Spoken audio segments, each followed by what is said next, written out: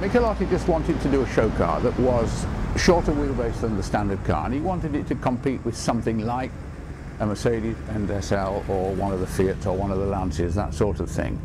It meant shortening the wheelbase, which literally meant cutting the platform in half and welding it, and all the stuff that the Italians did so very well. And he then built up what we now recognise as the first car that became the Stag.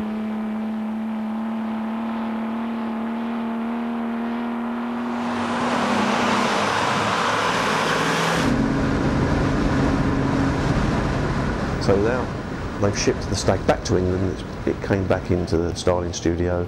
They looked around it. Obviously they've got to do more bodywork to it because it's not production. But the idea was there, and they put it before the board, and eventually it got sanctioned.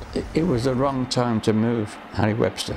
If he had been there, I don't think Harry would have allowed anybody to override engineering on their specifications.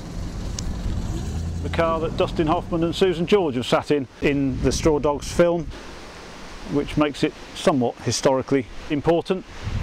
Yeah, keep around here on the left. That's it. I'm very tight, keep on this side. This is the airpin.